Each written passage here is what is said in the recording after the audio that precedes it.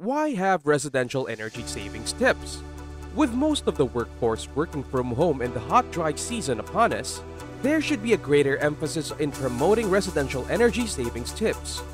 When can we apply these residential energy savings tips? These home residential tips should be applied year-round so that energy efficiency and conservation could be practiced in order to lower energy consumption and electricity bills of consumers. How do we practice energy savings in our homes? 1. Energy efficiency, changing CFL or incandescent bulbs to LED bulbs, the use of inverter-type appliances, use of LED television sets instead of CRT TVs, etc. And 2. Energy conservation, turning off unused lights, unplugging unused electrical appliances, ironing at specified hours, proper maintenance of appliances, etc. When energy efficiency and conservation are practiced at the same time, the home stands to benefit from reduced energy usage. What are the benefits of these residential energy savings tips? If done properly, an immediate reduction in the electricity bill can be noticed. Other benefits include the reduction of the residents' contribution to the emission of greenhouse gases. Who stands to benefit from residential energy savings tips?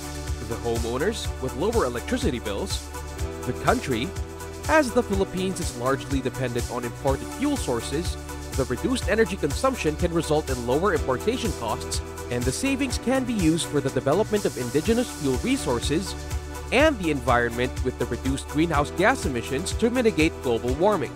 What are the challenges in promoting residential energy savings tips?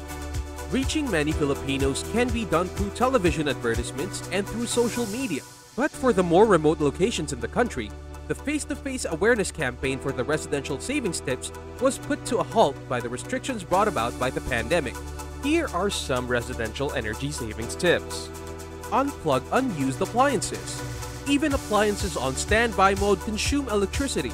The cumulative effect of appliances on standby mode can contribute a significant amount to your electricity bill. For lights, turn off lights when there is no one in the room. For air conditioner, the use of inverter-type air conditioning units have proven to lower operation costs, especially when used for more than 8 hours. For refrigerators, regularly clean the inside and outside parts of your ref. For television sets, CRT TVs consume more electricity than LED TVs that are available in all price ranges and sizes in the market. Aside from that, LED TVs have a slimmer profile and give off less heat that contributes to the cooling of your home. For washing machines, do not overload your washing machine. Refer to the capacity of the volume of laundry in your washer. For home computing, desktop computers have bigger components and use more electricity.